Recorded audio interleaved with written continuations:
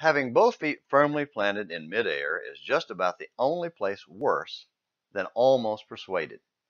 It's impossible to prove who first said that, and it certainly wasn't me, but it's a great line. He had both feet firmly planted in midair.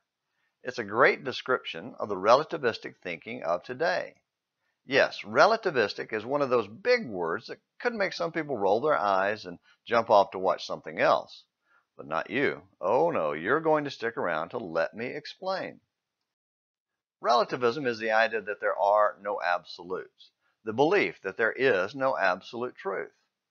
It says things like, I'm okay, you're okay, you do your thing, I will do mine.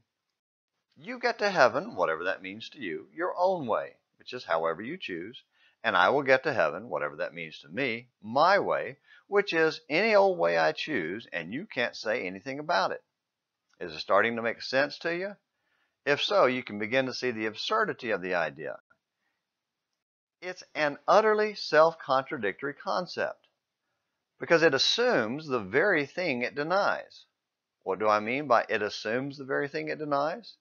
To say that everything is relative is to state an absolute, while denying there is any such thing as an absolute. It assumes one absolute.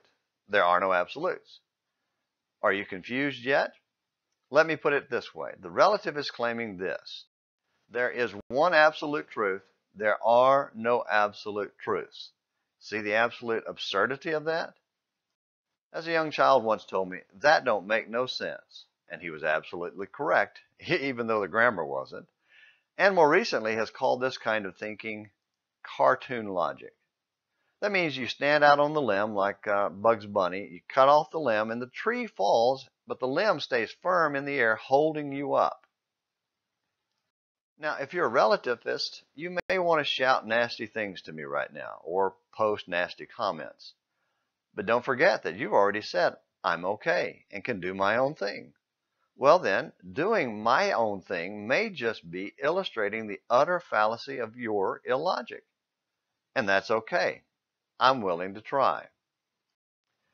And I'm going to ask you this. Come on down to the ground and plant your feet on the firm foundation. For no man can lay a foundation other than the one which is laid, which is Jesus Christ. That's in 1 Corinthians chapter 3, verse 11. And come back for tomorrow's Morning Minutes in the Bible to find out why it's a small world after all. Until then, this is James McClenny hoping you have a great day.